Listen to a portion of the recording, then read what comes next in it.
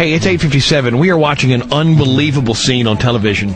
Today, we've had a national tragedy.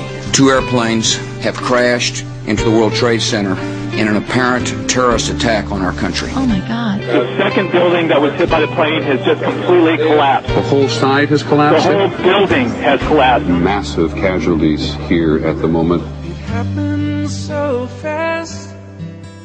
Everything was a blur. And everyone came by and said how sorry they were. I knew that they meant well, so I tried to force a smile when they said I should be thankful and that I had them for a while. And I can't get a hold of them. But now all my friends and my family have gone home. I'm just left here sitting with my memories all alone. I've always heard that God does everything right. I just wish my angels weren't in heaven tonight. May God bless the victims, their families, and America.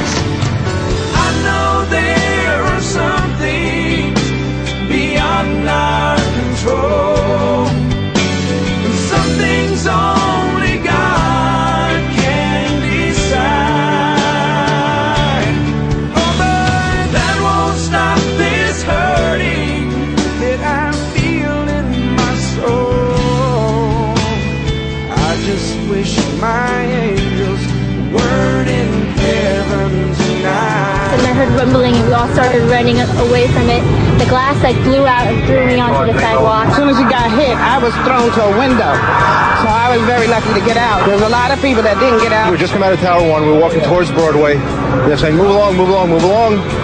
I looked up as soon as we got across the street. I looked up, I saw the building the tower start to buckle. The second building has just come down.